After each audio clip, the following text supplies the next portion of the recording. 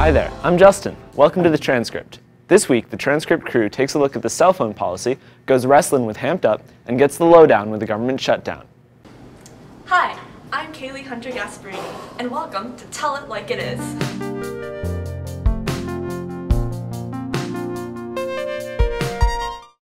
This week, we tackled the newly enforced cell phone policy. This policy states that all phones must be off and away during class. We talked to Mr. Lombardi to learn more.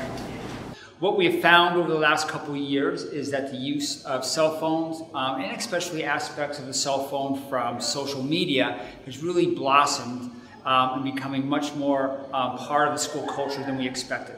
And that teachers were also finding that the use of the cell phone was counterproductive to education, distracting for students, and that having an approach that one room was enforcing it one way or the other wasn't useful or beneficial to the school.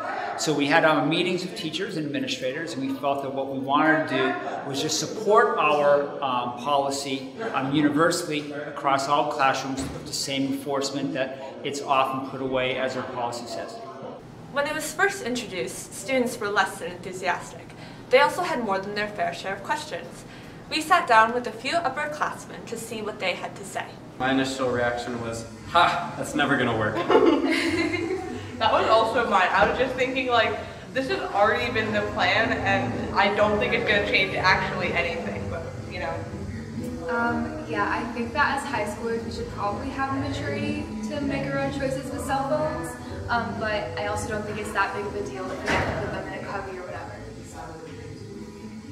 Well, yeah, I think that what's gonna happen is, like, people are, like, going to abide for, like, a couple weeks, and that's gonna go right back to the way it was, but that's just my personal opinion. Whether you love it or you hate it, the new cell phone policy is here to stay. Happy Friday! Hi, I'm Lulu.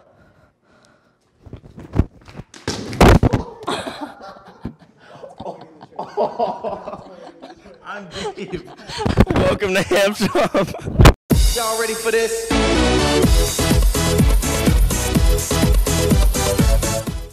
For years, wrestling has often been described as a pillow fight gone wrong, but to athletes is a legitimate sport that requires a large level of commitment. For my first episode back, I decided I'd interview handsome senior Noah Brink and sophomore Josh R. about the pros and cons of being on the wrestling team. So I'm here with Noah Brink and Josh Reinhardt. How are you guys doing today? I'm good. How are you? How's it going, Josh? I'm doing pretty good. And we're just going to get right into it. You know, a big aspect of wrestling is controlling what you eat so you can maintain a certain weight for the meet day. So, no, let's just say you're going out to eat with a lady friend of yours. Maybe you want to get a slice of pizza. Are you going to have to micromanage what you're going to be eating that day? Yeah, it kind of depends on what day of the week. If it's like a Friday, I'm probably just not going to eat pizza, at least. And really, it's more about fluids for me because water kind of weighs more than pizza and our body's like mostly water, so it's a lot easier to lose weight that way than by just not eating. And how about you, Josh? Do you find yourself managing your weight a little bit more than you would in the off season? Yeah, you know, you just gotta like watch everything you eat because you always in the back of your head you're thinking, am I gonna make weight the next day? So you really just gotta watch what you're eating. Now, Josh, I know you've been injured for a decent part of your wrestling career at the high school. You want to take me through a few of those injuries? Sure. Last year I broke my collarbone 2 or 3 weeks before Western Mass. Ouch. Yeah, it was rough. That was rough because it was like freshman year, and having it stop was like experience that I wasn't able to get, and it was just a halt. It was rough. And this year I've heard that you are concussed. Yes, I'm concussed. Sorry to hear that, Josh. Would you guys just want to fill in the blank real quick? Yes. I want it, so I'm gonna go. Get it.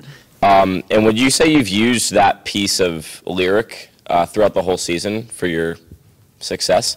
I guess my version of going and getting it is pushing the pace in my matches and shooting a lot and trying to score as much points as possible. So that, like, in championship matches, I've been really gassed because of that. But, like, with that in the back of my head, that kind of, like, motivates me to keep going and keep pushing to get the victory. And, Josh, when you're on the mats and you're not injured, what motivates you? Just winning, because, you know, as you get farther into your career, it's just winning is the only thing that matters. So you want to get that started as early as possible. All right. Thank you guys for being on the show. The wrestling team is trying their best this year with a record of 3-8-2. Pop out to Southwick High School Saturday at 10 a.m. to see some unitards in action. The theme is retro. Thanks for watching. I'm Gabe Nicotera. Hi. Hi. Hi, I'm Amelia Tamayo. The average Venezuelan has lost 24 pounds this year. Wow. In other news,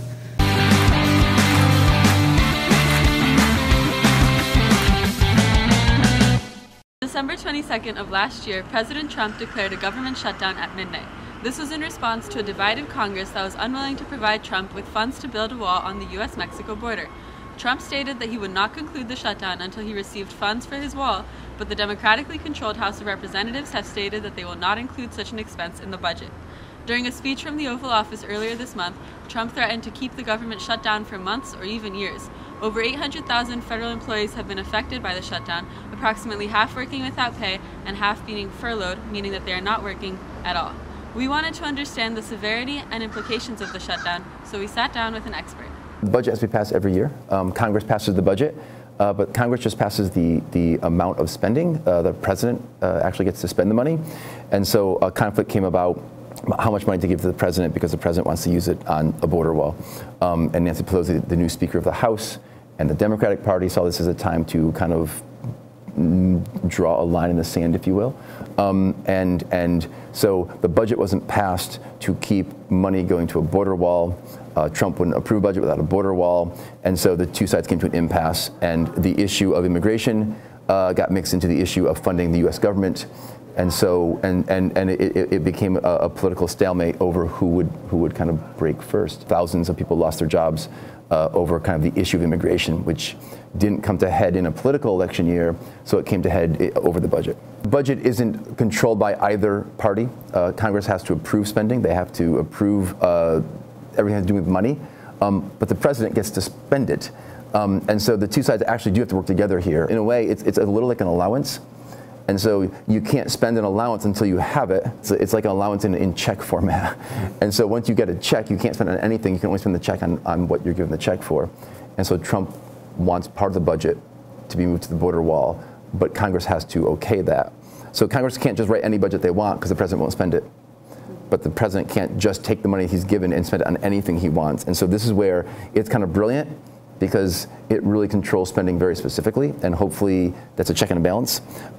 In times like this, and we've had a couple of these shutdowns in the last decade or so, can become political infighting when Congress and the president are so decidedly against each other on policies, and immigration was this year's policy. We wanted to understand this shutdown as it affects the people, so we sat down with a furloughed federal employee. The government shutdown was a huge negative impact on my life. Because of the amount of money that I had to pay out of my savings, I'm going to have to skip a semester at college. On top of that, I've had to leave my job, so as of the 11th, I'll no longer be contracting to the government. That's a tough change because I love the folks I work with, but if you can't trust you're going to get a paycheck, it's really kind of a hard life choice to stay there. I had to collect unemployment, and legally in Mass, you collect unemployment, you have to job. Thanks for watching, and I hope to see you all at the Smith College Indoor Track for Senior Night tonight. I'm Amelia Tamayo, and this has been In Other News. Bye! Thanks for watching. NHS Technology has launched a new site, devilsadvocate.news. Go check it out. Also, remember, the NHS fencing team is always looking for new members. If you're interested at all, regardless of experience, feel free to reach out to myself or any member of the fencing team.